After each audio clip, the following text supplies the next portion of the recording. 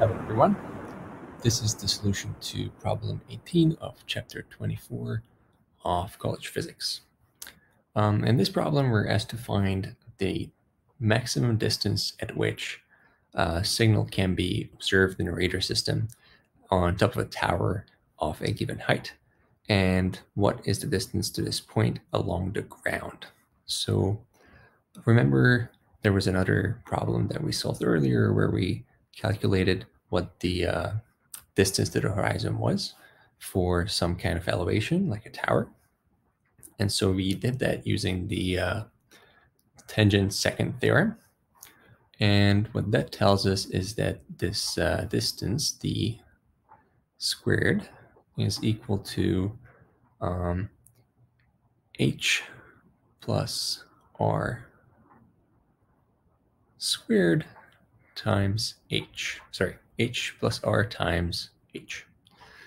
So this is what the tangent second theorem tells us.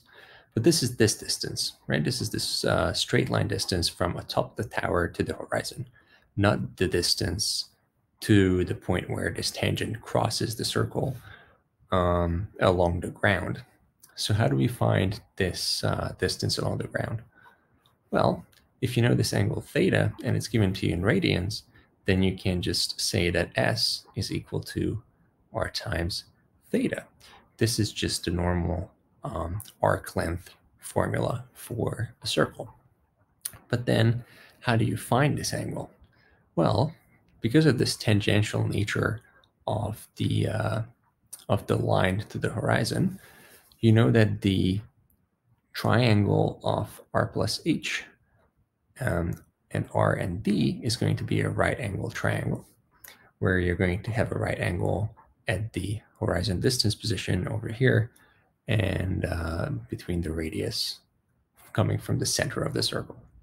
So if you have that this is a right angle, so this is 90 degrees over here, then you can figure out what this angle theta is, because you know that the cosine of theta is going to be equal to the length of the triangle next to the angle, so r, over the hypotenuse, which is h plus r in this case. So we're going to have h over h plus r is equal to cosine theta. We can invert this relation to find that theta is equal to the arc cos of of r over h plus r. So this is the value for the angle theta. And now just putting this into this formula over here for the arc length, we find that s is equal to r times, let me just abbreviate r cos to a cos. And so this is just going to be r times a cos over r of r over r plus h.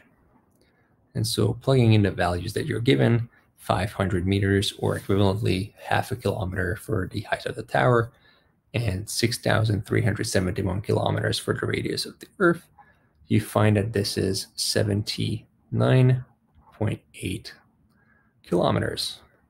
So this is the distance along the ground at which you can detect signals in a tower of height 500